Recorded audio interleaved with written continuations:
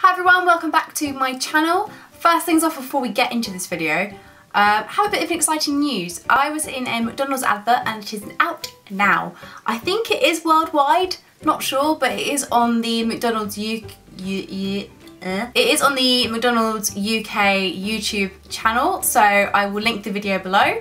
So do check it out, let me know what you think. I am at the end, that's a clue. Try and spot me. If you do spot me, comment down below and tell me that you have. I would love to hear if you have seen it. So yeah, that was just a little bit of news, but now on to the main part of this video, which is how to get an acting agent. So this is not gonna guarantee that you're gonna get an agent. This is just some tips and tricks that might help you along the way. So I hope this video is helpful. Do let me know if it is, so let's go. So firstly, you're gonna actually look for an agent. You know, if you have no clue, get on the internet, do some research, basically see who's out there. There is also something called the contacts book, which Spotlight released, and that basically it's basically a massive directory of all the people in the industry, and there's a whole section on agents. So if you get that, you can look through and look up their details. Have a look and see if any are advertising, if they've just put out like a tweet or a post or something basically saying, if you want to apply, you can contact us here. Just a little indication to see whether they're looking or not. Another thing to do is to look at who they have on their books.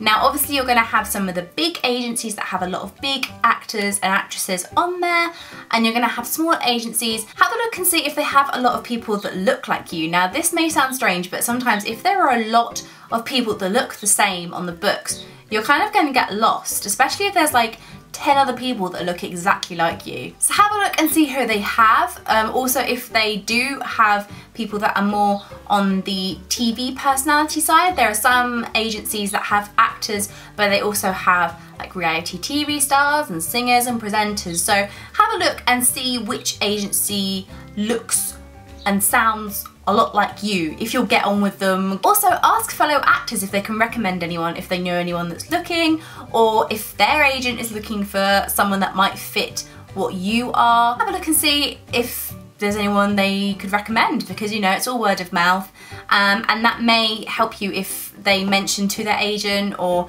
mention to someone they know.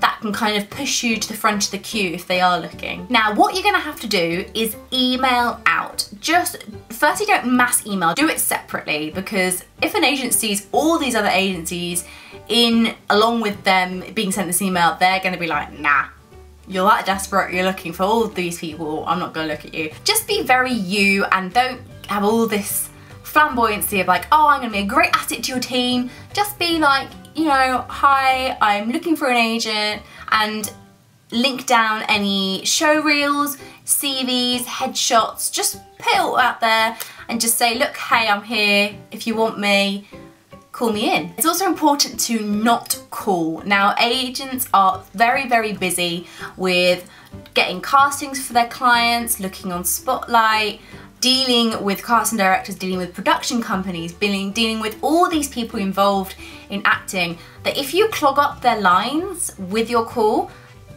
they aren't going to like you that much. So what will happen next is that they'll probably ask you to come in for a meeting. Now this is great, obviously. You have caught their eye out of all the other applicants that have sent in their CVs, and they want to meet you. So this is a really important time. A good thing to ask is what you need to prepare. Sometimes it'll just be coming in to have a chat and get to know you.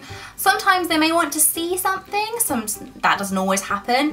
They may have already seen your CV and your showreel and like you already and just want to see what you're like in real life. You may also need to bring in copies of your CV and headshots.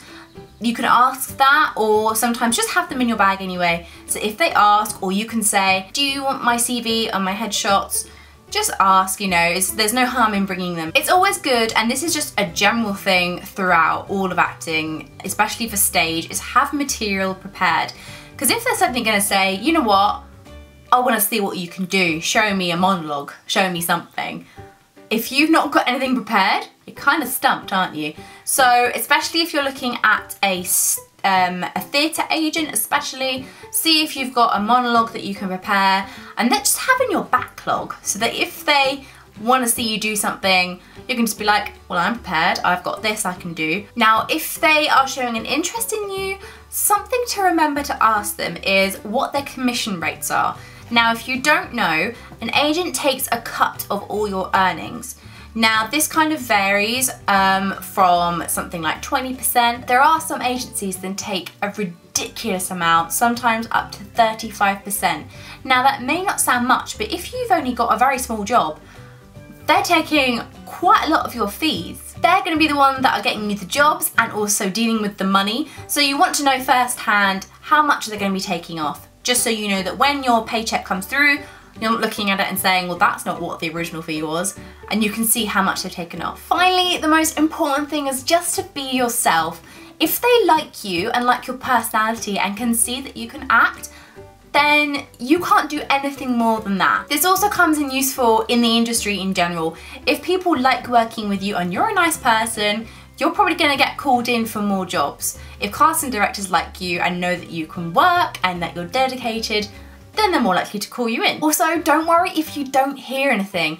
This is going to be something that happens in the industry anyway. If you get called in for a casting, sometimes you just won't hear anything at all and you're like, okay.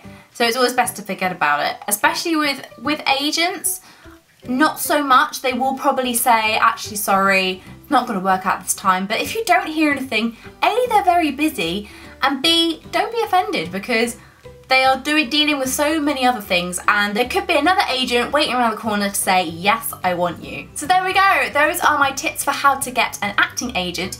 Do let me know if this was helpful. If there are any other tips that you want to share, do comment them down below. Thank you very much for watching. If you like this video, give it a big thumbs up. If you're new, don't forget to subscribe, and I will see you in my next video.